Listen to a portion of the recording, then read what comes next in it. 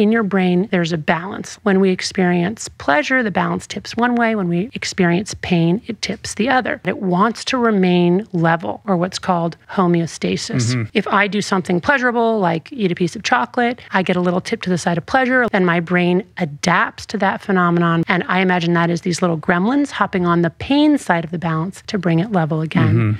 But the thing about the gremlins is they like it on the balance, so they stay on until the balance is tipped an equal and opposite amount to the side of pain. If I wait long enough, the gremlin hops off and balance is restored. But if I continue to consume chocolate in ever larger amounts to overcome the tolerance, then I end up with enough gremlins on the pain side of my balance to fill this whole room. And I'm essentially in a dopamine deficit state with a balance tilted to the side of pain. Now I have to keep using not to feel good, but just to feel normal